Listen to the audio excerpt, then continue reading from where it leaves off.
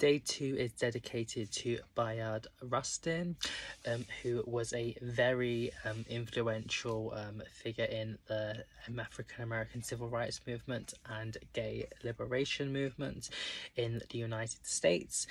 He was behind the scenes for many big important demonstrations and ideologies and groups, but didn't really get given the recognition he deserved because of homophobia in the civil rights movement and racism in the gay movement. And only after his death has he been awarded these notoriety.